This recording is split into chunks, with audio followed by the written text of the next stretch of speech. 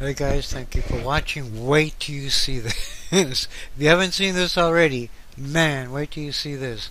If you think for 1 minute that NASA has told you the truth ever in the history of their history, wait till you see this.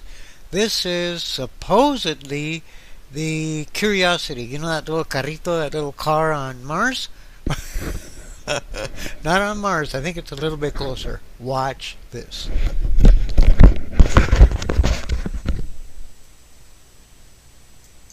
One day a year.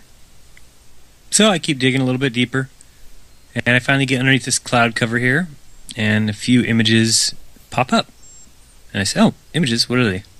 Well, this is what you got, which I'm sure that looks familiar to you, right? Looks just like the pictures they give us of Mars. So I'm just kind of creeping around here and definitely noticing the same kind of undulation changes and same kind of rock, same kind of dirt. Only thing that's missing is that nice little red tint that they pay somebody $150,000 a year to put on there. And then I see little things there. So, well, it's not Mars because they got some weird little tires and little ATVs over there. But I was just kind of looking around, see what we could find. There's another one of those ATVs, some antennas set up. But those mountains, those rocks, definitely exactly like we see on Mars. So I said, I wonder what they're doing out here. What is all this equipment for? I'm sure it can't be NASA, right? Whose orange Hummer is this? Okay, that looks like a NASA symbol. Well, let's dig a little further because I can't really see anything on here other than certainly looks like a NASA symbol. And I can't read that. Tried. Cameras set up, tents, ATVs, food. They've been there a while. It's not a one-day trip. Got their antennas set up out in the middle of nowhere in Greenland. Another ATV, a leveler equipment. So that was all that picture had. Let's see what this one's got. So this one here said roving the Arctic. So what is that? Doesn't make any sense. Pop in here. See if we can find anything. Again, same kind of mountains. That looks like the same kind of water I've seen before that I thought was water on Mars. Who knows? Zoom in. What's that? Oh, nothing. Just looked like it was funny. So I'll keep kind of going through here and see if it... What the...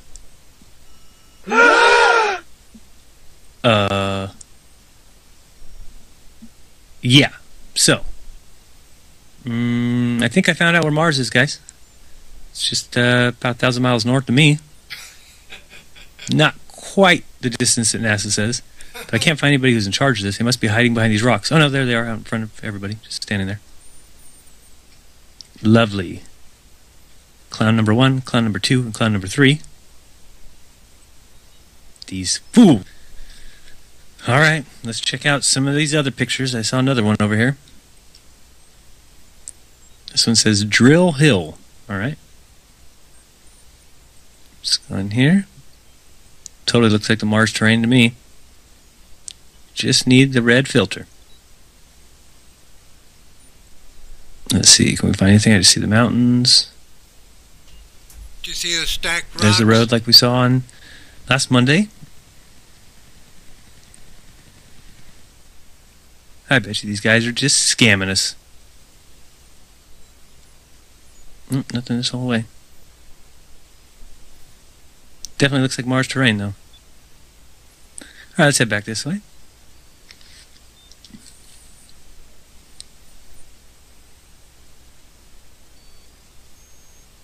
Yeah, if you go look at Mars pictures, go to Gigapan or any site that has, you can even go to nasa.gov and look at all their Mars frauds.